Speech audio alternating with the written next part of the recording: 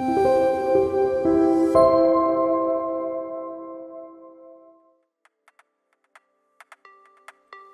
the Indian basic income story between 2011 and 2014. And Sikkim is a small state of 600,000 people reported in the study that we are eating better. One of the main things that happened was when we asked in the beginning of the study, what is your main occupation? A certain proportion said that my main occupation is I'm a wage laborer, a farmer. Now, by the end of the study, it got completely reversed. That majority said that my main occupation. So the agricultural productivity increased, production increased, women started becoming entrepreneurs. Pilot in Barcelona is an experiment called B-Income. Actually it's a guaranteed minimum income. With B-Income, I can pay for a school. We can buy food, clothes. So you can see the importance of when you feel less stress, more relieved, and you have more financial independence, you are eager to have a more active participation in the community. Normally people said that they were better prepared and better equipped to start looking for a job. So having more time to do things that you value most in life is a direct finding. I went to the dentist and paid with the BIM income card, so access to health services, and we have more peace of mind. Why an economical successful country with such a good social security system should be concerned with the question of a basic income? The answer is simple.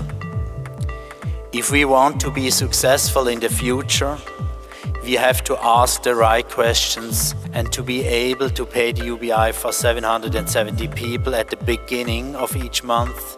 An amount of about $6 million was required to secure the cash flow. With the crowdfunding, we wanted to enable as many people as possible to participate in the project. The project was a success in my eyes because in only 3 months, great things had happened. First, in contrast to the popular initiative, where the UBI was still a far away and abstract thing, people really started to think about what a UBI could mean for their lives, and with that they asked important and clever questions. Mainly women did change their lives.